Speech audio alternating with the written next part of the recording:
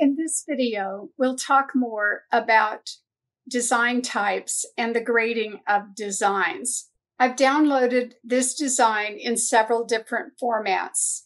We're going to switch to embroidery canvas. And this first design is a pure art design. To find the type of file, go to Design and Design Properties, and the grade is given at the very bottom of the Design tab. Now, this grade does not mean that the design is bad or is good. It just tells you what you can do with this design. Grade A are pure embroidery files created in BERNINA embroidery software.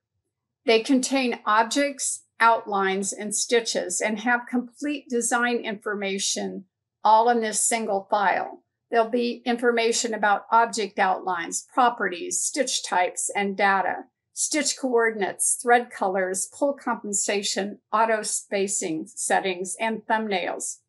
These types of designs provide 100% perfect scaling because when the design is rescaled, the software recalculates the stitches and redraws all stitches automatically.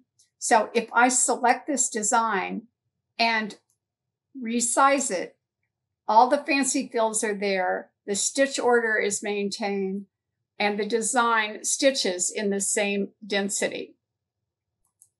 I didn't have that same design in a grade B design. Grade B designs were created from an outline format, and OESD designs prior to group 11,397, you'll find are grade B designs.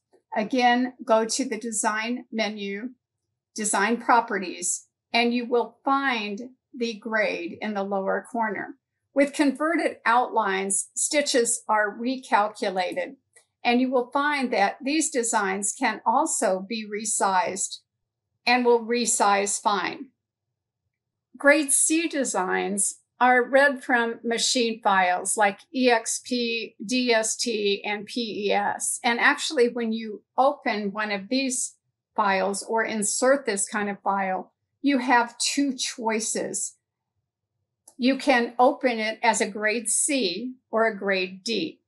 With grade C design, stitches are converted to objects. And so if I click on Open, and I select a file that is not an art file, options appear, and I can click on options. And if I select the first option to convert stitches into object shapes, that is going to be a grade C design. If I click on leave stitches as individual stitches, that is going to be a grade D design. And you'll see the implications of the difference between a grade C and a grade D. So with grade C, the stitches are converted to objects. And if you don't make the change in options, this is the default setting for other formatted designs. They can be scaled and they can be recalculated, but they're not as accurate once you go beyond a certain rescaling factor. So here I'll click and drag to rescale this design, and you can see that some of the fancy fill stitches were lost. Generally, you should not rescale these beyond 20%. Then we have this design, which I opened the same way, only this time I selected the grade D to leave stitches as individual stitches. The designs have not been converted into objects. They stay as stitches. There's no outline information.